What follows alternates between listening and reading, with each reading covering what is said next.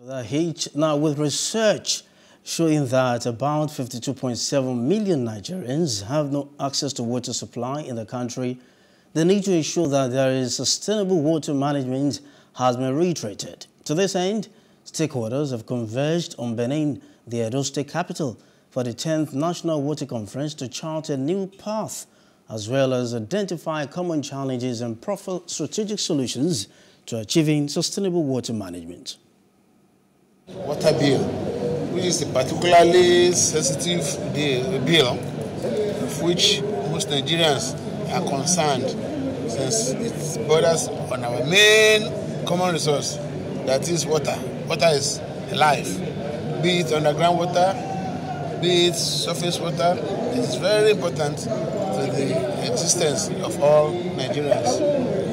You may be aware that the federal government has also approved the partial commercialization of the river basin authorities. This is to ensure that we have sustainable operations and management of our infrastructure.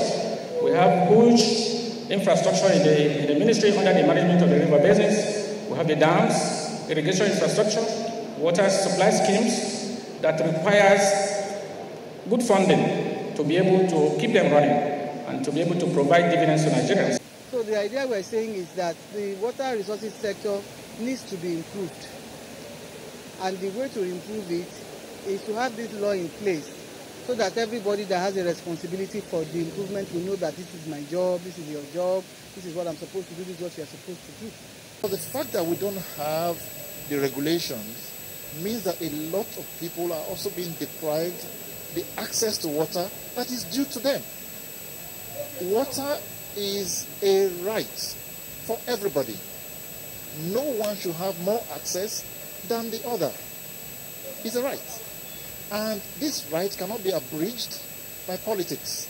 It cannot be abridged by state boundaries. It cannot be abridged by religious beliefs. So as a matter of fact, we need to have these regulations in place so that we can have more players coming to invest to ensure that this access is assured for a greater majority of people. Hello, hope you enjoyed the news. Please do subscribe to our YouTube channel and don't forget to hit the notification button so you get notified about fresh news updates.